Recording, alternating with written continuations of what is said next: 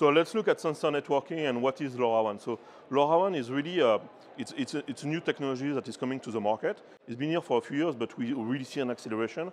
And what it is, it's really to be able to do the gap between cellular and wireless technology. You know, when you have Wi-Fi today, you have a limited reach that you can get with Wi-Fi. When you get cellular, you can go much further. But the key is cellular will consume the battery. And really, when you look at LTE and so on, it's more power consuming than other technology. So the advantage of LoRa is very low power, low bandwidth. So we are talking about 0.3 kbps to 50 kbps, so very, very small bandwidth. But it's very low battery, low power consumption. So which means you can have a sensor with a battery, and the sensor can last for several years. And the distance that you can get with this technology is up to 10 kilometers in plain sight, I would say, or in outdoor deployment, which means that if you want to connect sensor and sense things on the field, you can put one antenna and be able to collect all this information.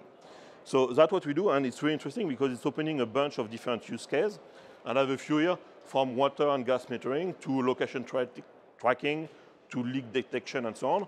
People can retrofit their equipment, their asset in the field with a battery-powered sensor, and they can get the information. So for example, I was talking to a customer yesterday.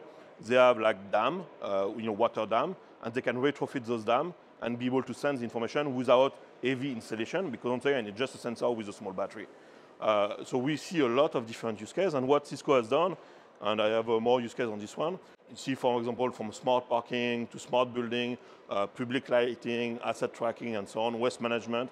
So pretty much you can think of anything that you find in real life where you can sense. Now you can put a sensor that is very cheap. The battery is going to last forever, 10 years, and you can get information. Is the trash full? Is the trash empty? Do I need to service it, and so on? I've heard some of the bands in 5G are intended to handle this sort of a use as well. Is this? Yeah, so that's a very good point that I missed to mention, is this technology is on the ISM band, so it's unrestricted, which means you don't need to be a service provider to be able to deploy this technology.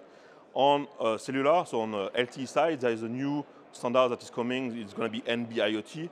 The NB-IoT is more far along, and NB-IoT will require that you have spectrum to be able to be deployed, as far as I know. Okay? So that's really the different use case, so which means that a lot of our customers that today don't have spectrum can still use this technology to do some sensing. Right? So what do we do in terms of Cisco solution? So what we do is we have a new, what we call a LoRaWAN gateway that you can connect to, or for example, RR809. And this gateway is PoE powered and collects the information from the sensor. We can backhaul through IP to the data center where you're going to have an application server. So once again, we have a demo available on the world of solution, and that really allows you to, we have different type of sensor, for example, parking. When you put your hand on the parking sensor, you can see that the space is occupied or the space is free.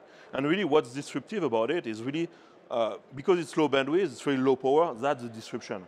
Meaning you can now just put a battery where before it would have been much more expensive to go and change battery and so on. Okay? So I've put a picture, for example, of the deployment that we have. And what you see here is, so typically it's RF technology, so it's rooftop installation. The other thing that we are doing is this technology is capable of doing geolocalization without GPS. So meaning if you have several antennas, you can do time differential, and with one sensor emitting a beacon, you can triangulate and find the location of the sensor without having the sensor having a GPS chips. So the accuracy is not as good as what you get with GPS, but in some of the use cases, that already tells you, is the truck in that space, or where is the truck located? Okay? Any question? Am I going too fast? Everything on line of sight. Oh no, it's RF, so actually it doesn't have to be line of sight, but if you have, for example, indoor, you will have less coverage, right? So you need to put more antenna. So for example, we have one on the wall of solution, and I know when we go down 2 floors and at the end of the corner, we don't really have coverage, so we need another antenna. But if you are in countryside, then you will have very long distance, right? So typically in countryside, you will say easily 10 kilometers.